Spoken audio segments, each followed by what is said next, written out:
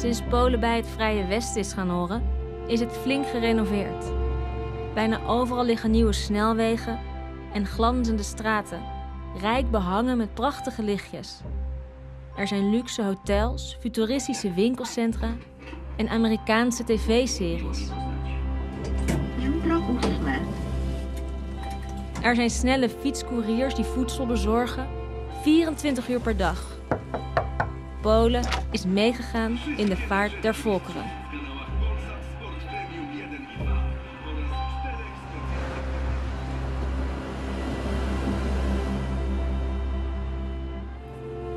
Behalve in het Silesische Wałbrzych.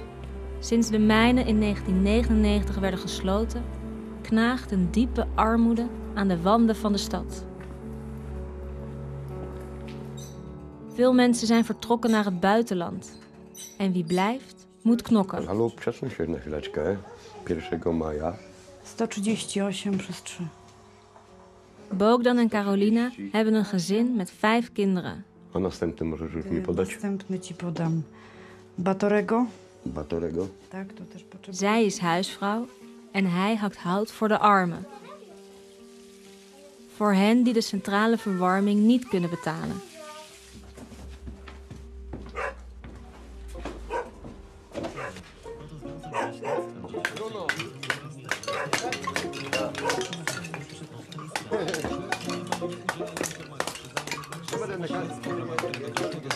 Nie dotyczy grupy lotów innego podmiotu, który świadczyć miał w służbie w obszarze doradztwa biznesowego. Au! Te informacje przekazał mi Maciej Załęcki, Ja pier... prokurator regionalny Gdańsku. Przypomnę, według informacji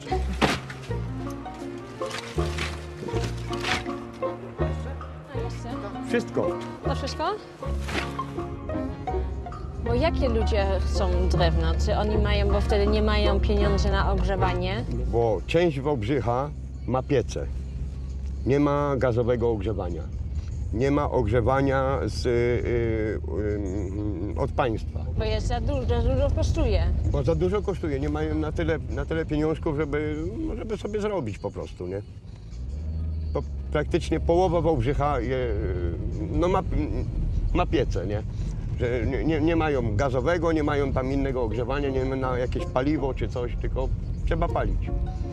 No i z tego, że trzeba palić, to ja mam zarobek jakiś tamkolwiek. Bo jakby nie było pieców, to by nie było dżaba, nie? Ale to jest trochę taka biedna okolica. Tutaj tak. Tak, tutaj tak.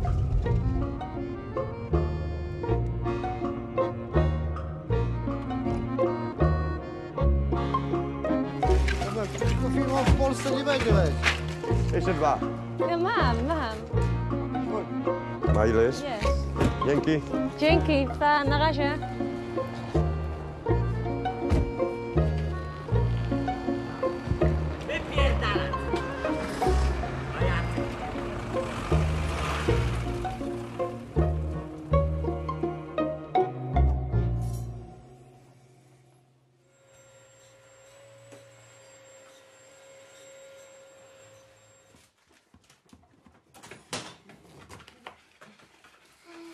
Bo jeśli mogę pytać, proszę panią, ile na miesiąc z tym drewnem zarabiacie? No i to zależy od zamówień.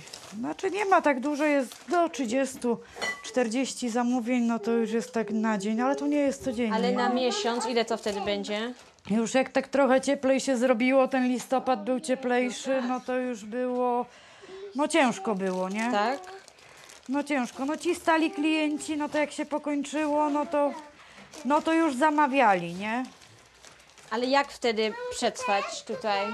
No jeszcze zasiłki rodzinne są na te 500 plus mamy tu jeszcze i to tak. Ten 500 plus? Tak, na zasiłek na te dzieci po 500 zł. Nie? Aha. Na 4, no to jest Bo ile wtedy dostajecie? 2000 2000 na miesiąc. na miesiąc. Te 2000 to jest tak, myślę, te same zarobki tak jak w fabryce tutaj ludzie zarabiają. Znaczy teraz te zarobki w tych naszych... No teraz te zarobki. Co? Zaraz ci da, masz tu proszę. Tłucz Bo sobie. teraz te zarobki. No te zarobki tak są tutaj Ukraińcy są u nas i po prostu... Ukraińcy, co to tak, znaczy? I tutaj zamieszkali w Polsce i oni się przyjmują za najniższą stawkę, tam po 10 zł na godzinę, a Polak nie będzie za 10 zł pracował, nie? No nie jest lekko. Nie jest lekko, bo na ten kawałek chleba trzeba się napracować. A jak tutaj jest na przykład 4, 5 do utrzymania, no to jest komu dać jeść, nie? No dajemy sobie radę, o. No ale jak? Na ten obiad zawsze jest. Na obiad zawsze jest, ale jak? Bo widzę tutaj dużo mięsa. Bo w promocji jest mięso, dlatego jest dużo mięsa. Informacje przekazanej przez agentów CBA zatrzymani mieli podpisać fikcyjną umowę na usługi doradcze, a umowa ta najpewniej służyła jedynie wyprowadzaniu pieniędzy ze spółki. Te informacje zbierał... Przepraszam, nie chciałem. Chciałem mocniej.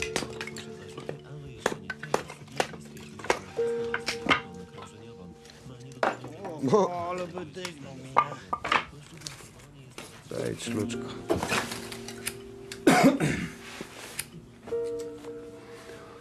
W zeszłym roku byłem chyba 3 dni na wakacjach, no to było fajnie było, nie? No, przez 5 lat 3 dni byłem na wakacjach. No, zaoszczędziłem trochę grosza, także na 3 dni mi starczyło.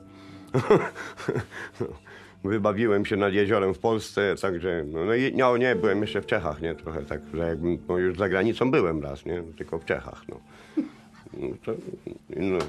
Poza tym to wiesz. Myślę, że teraz jak się rozkręcimy z tą rozpałką, to pojedziemy gdzieś trochę dalej, do Niemiec. I tyle będzie. Damy radę. I nasze życie się skończy. Nie no, jeszcze trochę przed nami. Nie? No, nie wiadomo. Małe dzieci jeszcze. No, jeszcze trzeba dzieci wychować, o to chodzi. No. Się cieszyli, że komuna padła, tak? No, bo była niedobra, bo nie było co jeść na przykład, bo były kartki, bo było to... Padła komuna, no mamy co jeść, jest wszystko w sklepie, tylko niczego nie ma geld, nie ma pieniędzy. No i taką mamy wolność, no. Jest wolność, a nie można zarobić tyle, jakby człowiek chciał. No i trudno. Tak jak jest, tak jest, no. Jedź, bo ciebie nagrywają. A przecież mała mamy. Zrobić? No, umyte rączki. No masz umyte rączki. No tutaj wszyscy uciekają z tym za granicę. Jakby była nawet możliwość, to jakbym miała taką możliwość wyjechać stąd, to z miłą chęcią bym się spakowała. Nawet nie musiałabym się pakować. Tak jak stoję z nimi, tak bym wyjechała. Co? Nadmuchane? Mhm.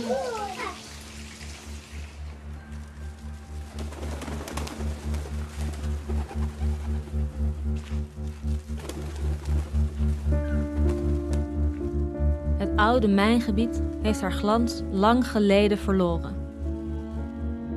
Voor de mijnen die gesloten werden, is een economische zone in de plaats gekomen. Alleen vertrekken nog steeds de meeste Polen naar het buitenland, omdat ze daar meer verdienen. En blijven de oude mensen achter. Vlakbij Wałbrzych ligt Sokołowsko, een voormalig kuuroord en prachtig dorp in de bergen. Maar ook daar zijn de inwoners grotendeels vertrokken.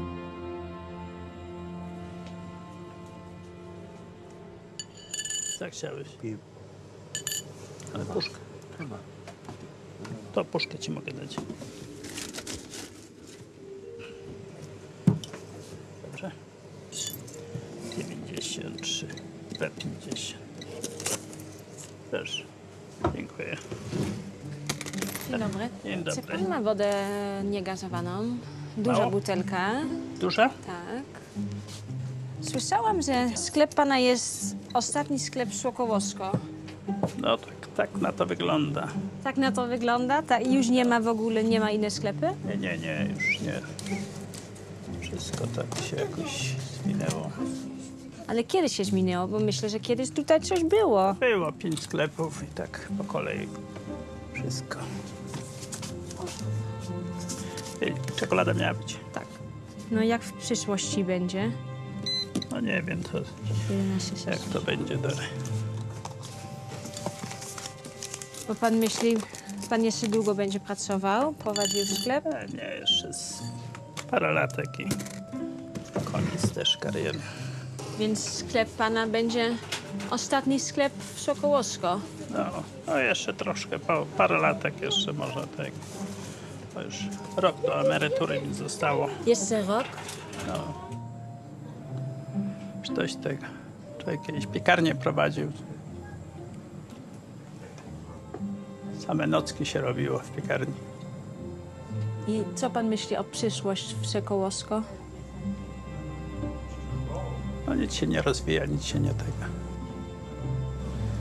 Nie wiem, jak dalej to będzie trwało.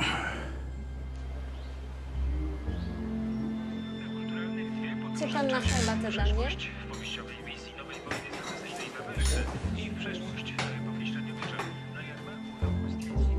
Het is alweer 30 jaar geleden dat Polen haar laatste communistische dagen beleefden. Maar de herinnering eraan is allerminst vervaagd. Eigenlijk staat iedere Pool met zijn ene been in die tijd en met de andere zoekt hij op de tast een weg in de nieuwe tijd. W tej sprawie śledczy niemal nie udzielają informacji, przyznają jednak, że samo śledztwo... Moje ojcu, jak pracował w kopalni Wałbrzych tutaj w Wałbrzychu, i pewnego dnia mama przylatuje do domu, że jest tąpnięcie, nie? Przysypało go ziemią. No tam 1000 metrów pod ziemią. No, leżeli tam, nie wiem, iluś tam 3 czy 4 ich było, leżeli tam przez 7 dni. 7 dnia to już jedli drewno, pili swój mocz.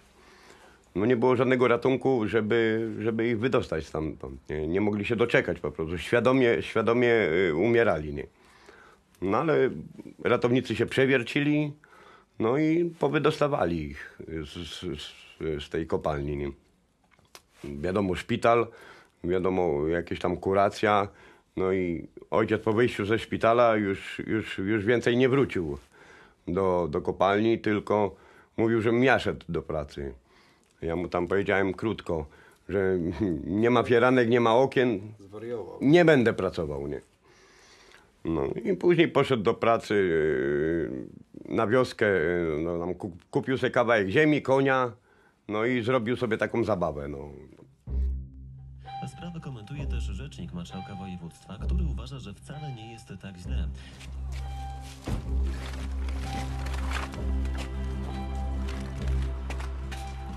Gdzie to dajemy? W prawo, lewo? O!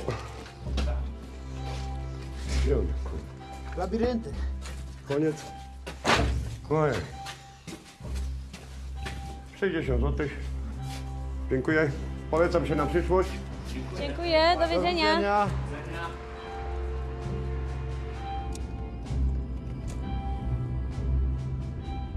Słyszałam, że tu jest taka strefa ekonomiczna. Ale Jest. co to znaczy? To są zakłady. Tam jest Toyota. Bardzo dużo, tam 10 000 ludzi robi.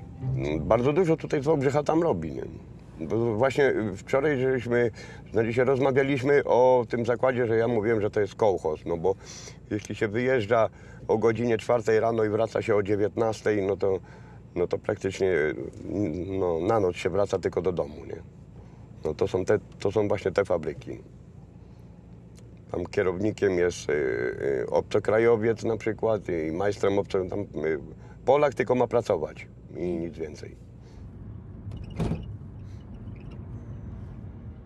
In het buitenland verdienen de Polen 4 keer zoveel als thuis.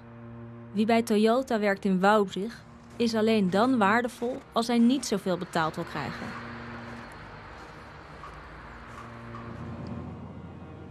Victor is een trouwe Toyota-werknemer. En in ruil daarvoor heeft hij een geweldig snelle motor en een huis.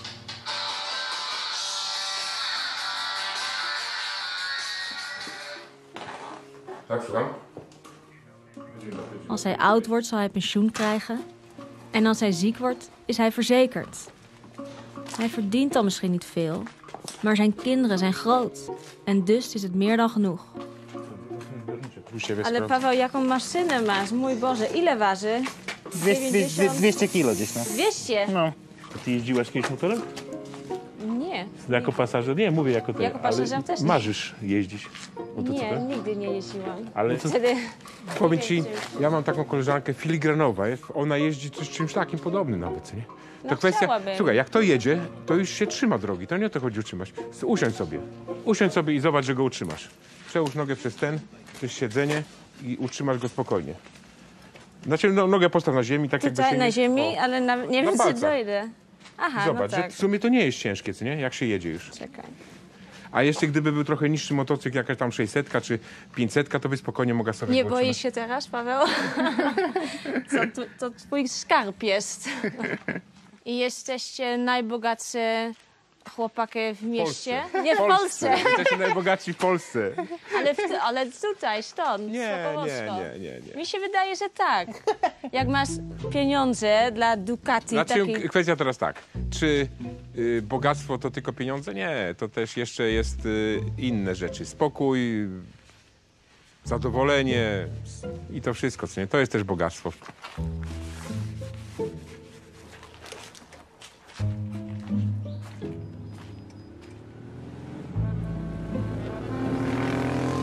Drogie maszyny, ale to jest zasługą naszej pracy, że pracujemy, że mamy stabilną pracę.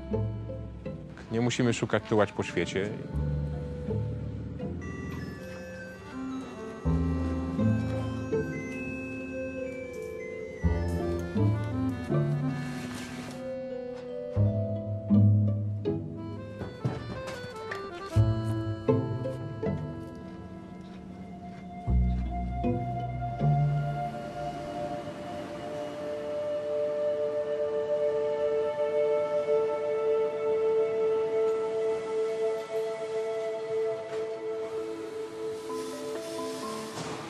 Lang voor de Toyota-fabriek verdienden sommige inwoners van Sokołowsko hun geld in de mijnen bij Wałbrzych. De hele omgeving was ernstig vervuild. De levensverwachting lag 5 jaar lager dan in de rest van Polen. Smok, smok en nog eens dikke bruine smok. Victor herinnerde zich nog goed. En toen, in 1999, gingen alle mijnen opeens dicht. Toyota bracht vooruitgang voor al die mensen die er mogen werken.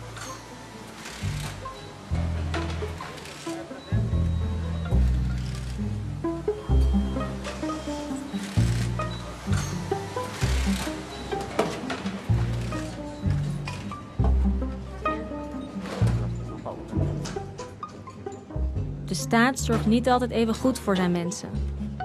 Toyota doet dat wel. Welzijn staat bij hen hoog in het vaandel. Veiligheid en rust. Alles wat je nodig hebt in een wereld die zo snel verandert. Die belofte van veiligheid betekent dus ook macht over mensen. Want Toyota is meer dan werk. Het is deel van je identiteit. Cześć. Dobry wybór. Dobry wybór, tak. Ja zawsze biorę makarony ziemniaków. W sumie nie Zawsze jadam. bierzesz makarony Makarony ziemniaków? albo ryże. Ale ile lat tu już pracujesz w firmie? Od 2004 roku to 14 lat. No to sporo. I byłeś szczęśliwy, kiedy Toyota się tutaj przyprowadziła? Znaczy dała pracę. No tak. No tak, wszystkim dała pracę wielu ludziom, bo przecież rynek taki w Wałbrzychu był, że... Nie wiem, czy jest możliwość, ale jeśli Toyota się przeprowadzi gdzieś indziej... To jest za duży koncern, żeby się przeprowadzał. Za dużo zainwestowane tutaj jest. Tak myślę ja, co nie? Ale w końcu też myślę, bo że Toyota tutaj ma firmę, to jest, bo polska robota jest tańsza niż na przykład w Niemczech albo w Japonii. No w takim kraju żyje i tak jest. Że tak po prostu się ułożyły losy Polski, że tak się dzieje, no to już tego nie zmienimy, co nie? Chciałbym też zarabiać jak na przykład Niemiec, Anglik czy ktoś.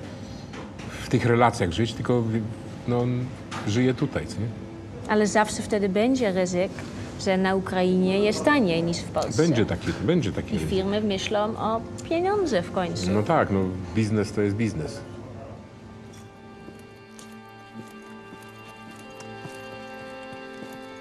Victor heeft geluk, maar in de rest van Sokołowsko is het kruimels zoeken.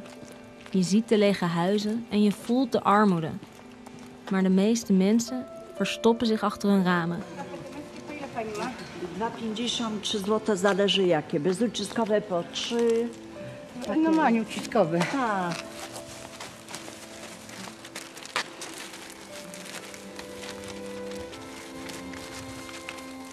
Proszę bardzo.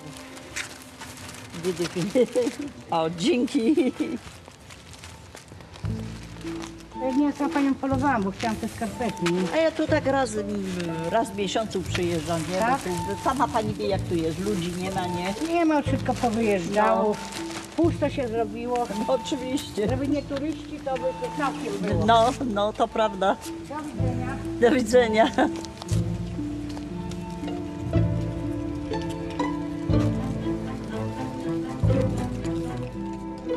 Wszystko zagranica opanowała całą Polskę. Może niedługo będziemy nawet nazwę zmieniać, że to już nie Polska. Jaka nazwa? No nie wiem jakaś. Wymyślą jakąś nazwę międzynarodową i będzie tyle. No nie ma nic. Budowę wrocławskiego szpitala onkologicznego. Sprawę komentuje też rzecznik marszałka województwa, który uważa, że wcale nie jest tak źle. Michał Nowakowski zaznacza, że projekty zapisane w umowie nie są zagrożone i mają... Toen de vader van Bogdan zat opgesloten in de kolenmijnen en bijna het leven liet, was Rusland hier de baas. Op sommige plekken is dat nog heel goed zichtbaar, zoals in Soepsk in Noord-Polen bij de zee. Achter de bomen ligt de militaire basis verscholen. Hier werkten de Polen en de Russen samen aan de verdediging tegen hun gemeenschappelijke vijand, het vrije en kapitalistische Westen. Ty możesz szorować, a ja później wezmę szczotę, Aha, ty będziesz później, rozumiesz? Naast de basis staat nog steeds een woonwijk, waar oud-militairen en hun kinderen leven. Maar de Russen zijn vertrokken. Kurde, nie na mnie. Kazek, weź drabinę i tutaj myj z drabiny.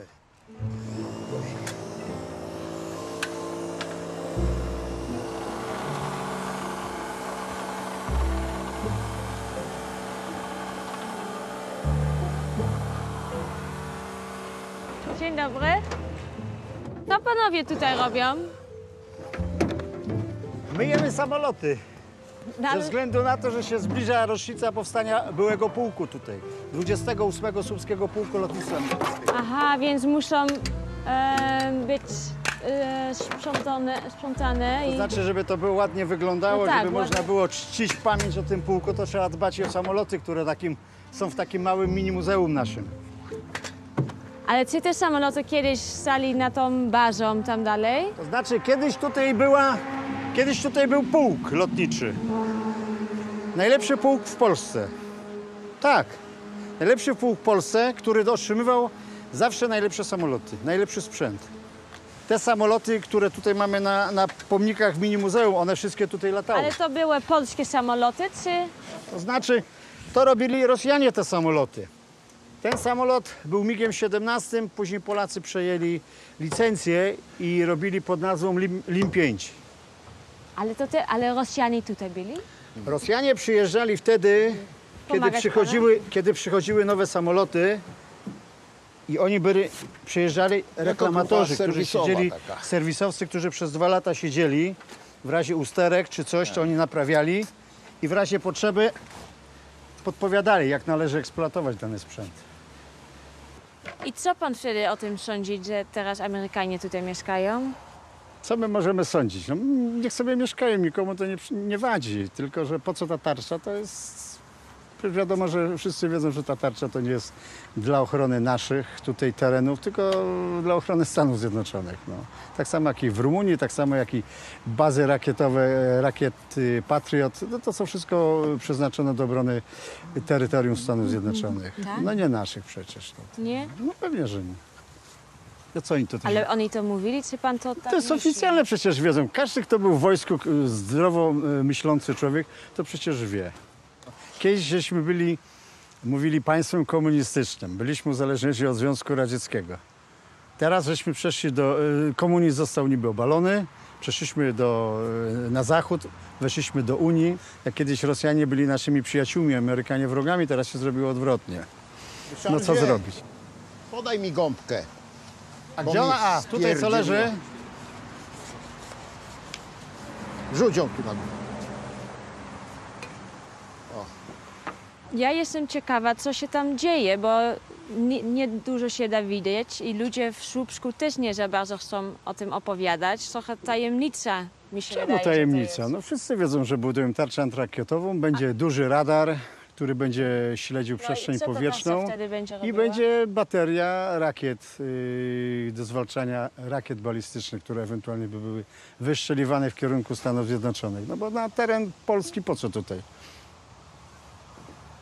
Przecież my nikomu nic nie wadzimy. Mocarstwem dużym zbrojeniowym są Stany Zjednoczone. Stany Zjednoczone z Iranem mają problem, z Irakiem mają problem, z Rosją mają problem. No, my nie mamy z nikim praktycznie problemu, więc po co to? Ale że jesteśmy w NATO, no to akurat podpisaliśmy umowy, zgodziliśmy się na budowę tarczy antyrakietowej, żeby Amerykanie tutaj postawili i dlatego wiemy, że to nie jest tarcza antyrakietowa, która służy obronie granic czy terytorium Polski, tylko terytorium Stanów Zjednoczonych. Nie fajnie. No nie fajnie, no.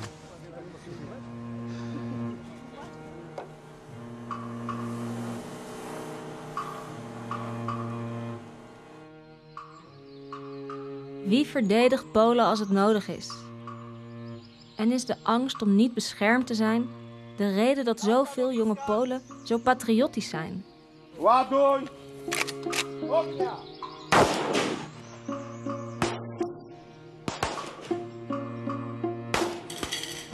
A, tutaj jest otwarta. Włodzimierz is docent internationale veiligheid. Hij werkte voor de inlichtingendienst toen Polen nog communistisch was en na de val van de muur voor de NATO. Hij was zijdelings betrokken bij de overeenkomst voor het Amerikaanse raketschild, maar zet er nu zijn vraagtekens bij. Polen heeft haar huid duur verkocht aan haar bondgenoot. To jest Polska, tak? Schematycznie. Federacja Rosyjska, Królewiec, tutaj Białoruś, Niemcy, tak? I teraz jesteśmy mniej więcej tutaj w tym miejscu Polski. Tak, jeżeli jakakolwiek rakieta by tu leciała z obojętnego kierunku, tak, to ten system rakietowy, antyrakietowy tutaj ma zastrzelić ten pocisk, który leci nad polskim terytorium. Czyli inaczej mówiąc, uznajemy, że strzelamy sobie pocisk nad własną głową. Logiczne czy nie? Nie. Czyli Iran, Irak. I teraz, jeżeli te rakiety są strzelane z tych terytoriów, to one będą leciały nad Europą. Ich celem co będzie? Co będzie ich celem? Stany Zjednoczone. Więc Polska jest bohaterem NATO. Powiedzmy sobie, tak?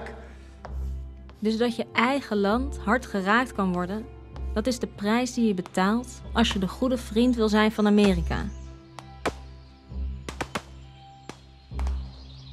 Maar in plaats van dat het de Polen een veilig gevoel geeft, voelt het onheimisch. Helemaal voor de mensen die nog steeds bij de basis wonen.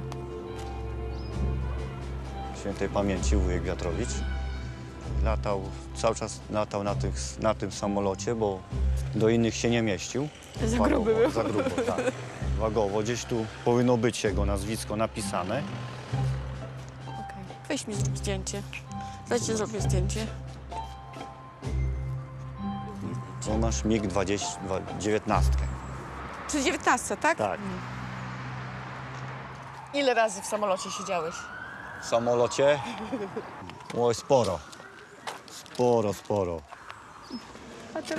A teraz mamy cicho przez tych Amerykanów. Tarcza też nie wiadomo kiedy będzie. No tarcza ma powstać w 2020 roku. To tak mówią, a Tak mówią. jak faktycznie to będzie tak, że nawet nikt nie będzie wiedział kiedy i co ona będzie przewieziona. Zrobimy tam sobie zdjęcie. No. Boją się, całe osiedle się boi, całe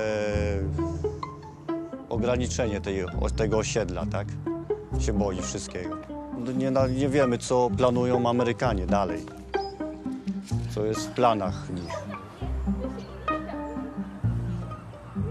Żołnierza sobie chodzi spokojnie, na razie nie strzela. A może przez bramę jakoś palca poda, przywita się, czy nie?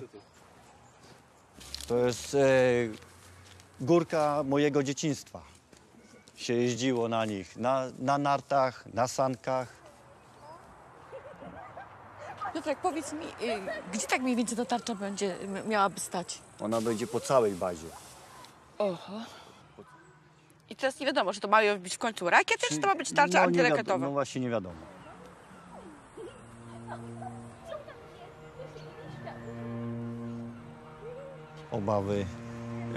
Obawy mam przez tą tarczę, że Putin może nas zaatakować, bo jesteśmy na pierwszym ostrzale, na ostrzał pierwszy.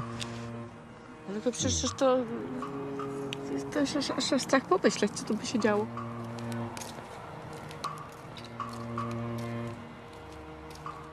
Om de angst weg te nemen dat de Polen zichzelf niet kunnen verdedigen, heeft de vorige minister van Defensie jongeren opgeroepen om zich aan te melden voor het beroepsleger. Wojciech vond dit eigenaardige en ook gevaarlijke politiek. Hij hield er een lezing over en kon vertrekken. Formalnie to jest tak, że nie zostałem formalnie zwolniony, tylko formalnie mi nie przedłużono umowy. Ale dyrektor w szkole mówił, dlaczego to było? Nie. Znaczy nie mówił, dlaczego to było. Znaczy mówił, że on widzi mnie jako bardzo dobrego pracownika, dobrego wykładowcę i chętnie ze mną podjął współpracę, ale z uwagi na nową politykę uczelni umowy nie podpisze. I pan to uwierzy? Znaczy nie wiem, czy on sam w to wierzył. Bo co był prawdziwy powód? Znaczy podejrzewam, że prawdziwy powód było wygłoszone przeze mnie istotnie krytyczne uwagi do programu, który nazywa się Nowa Koncepcja Obronna Rzeczypospolitej Polskiej. I jak wygląda ta nowa koncepcja? W tejże koncepcji wskazano, że istotnym elementem obronnym państwa będzie nowy rodzaj sił zbrojnych pod nazwą Wojska Obrony Terytorialnej. W związku z utworzenie nowego rodzaju sił zbrojnych, który jest konkurencyjny do istniejących sił zbrojnych, jest co najmniej dziwny. Ale ta nowa siła, kto wtedy te żołnierze będą? Te nowe siły zbrojne tworzone z wojsk ochotniczych. No tacy na przykład, jak na takim, pani pokaże tutaj takim ciekawym zdjęciu, które propaguje tego typu zachowania, na przykład, że aby młodzież zgłaszała się do tego typu formacji, między innymi promując... I minister takie zdjęcie pokaże, żeby nastolatki muszą się zgłosić? Znaczy nie muszą, oni się powinni zgłosić i się zachęca takimi zdjęciami do tego, aby się do tej formacji zgłaszali. Nie. Tak? Ale tak. To na serio? Tak na serio. Powstań! Prawo zwrot! To minister obrony narodowej jedyny rodzaj sił zbrojnych podporządkował sobie osobiście. Jak siły zbrojne są podporządkowane dowódcy, to ten rodzaj jest podporządkowany ministrowi. Rozładuj broń! Minister obrony narodowej, osobiście. Aktualnie rzecz biorąc, na dzień dzisiejszy, z tego co ja wiem, to jest około 5-6 tysięcy. On ma swoje własne wojsko.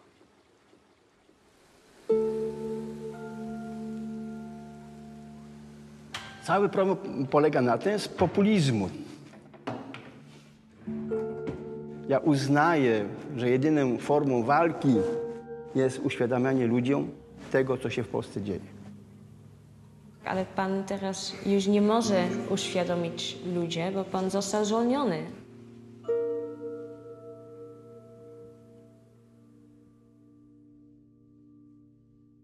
Nie, no stwierdzono, że jestem, jak powiedziano mi, bardzo merytorycznie dobrze przygotowany, mam dużą wiedzę, ale w tej chwili uczelnia zmienia profil i jestem niepotrzebny. To wszystko.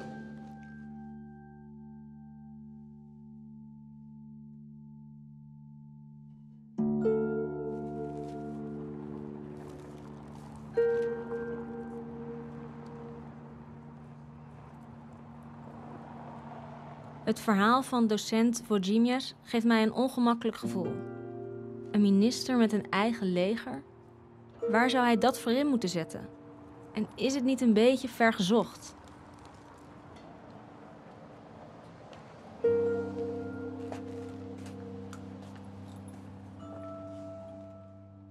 In Warschau ga ik op bezoek bij mijn vriendin Anja, die als afgestudeerd filosoof documentaires produceert. En volgens haar heeft hij gelijk.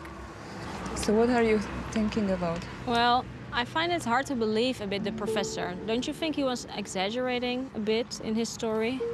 No, I mean, I know that he sounds maybe a bit crazy, but I think that he's totally right what he's saying. You know, it's like I'm not a historian, but I discuss with all of my friends that actually what's going on in Poland right now, it reminds us so much of what happened in the 30s. You know, it's the same method of propaganda, and I'm not a crazy person, you know. I'm so angry with what's going on, and a bit helpless as well, because I don't know what I can do about it. I can go on the street, I can manifest, I can protest, you know, but I don't know if it will work, you know. Do you ever think of leaving if you hear? Yeah, quite often. Yeah? Yeah. Yeah, I'm really tired with this because I do care about my country, you know. Maybe it sounds like, you know, not pathetic, but you know, I really identify somehow. I was born here. You know, I'm even a third generation living in the same house in Warsaw, what doesn't happen so often. So I feel really rooted and connected to Poland. So yeah, it hurts. One thing that this government does in a very smart way, I mean, I don't agree with it, but it's very smart how they do it. They really could sense that there are a lot of people in this country that are frustrated and they don't feel appreciated. And this government somehow, you know, started speaking to them personally. He's addressing to them, so they feel again, you know, more powerful and dignified. They will feel better and they will vote for this government.